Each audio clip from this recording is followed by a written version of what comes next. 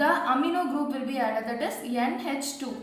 Okay, nitrogen has 3 valence, so 2 hydrogen and 1 carbon, and carbon has 4 valence, 1, 2, 3, we need another 1 bond, and nitrogen has 3 valency, 1, 2, we need another bond. So for these two we will add another bond here. Okay, so next is this carbon, 1, 2, we need another 2 bond for this, so we will add H over here, and in this nitrogen 1, 2, we will add another we need another bond. So for these two commonly we can put bond over here. Okay, so next carbon is this 1, 2, 3, we need another bond, so we can put over here.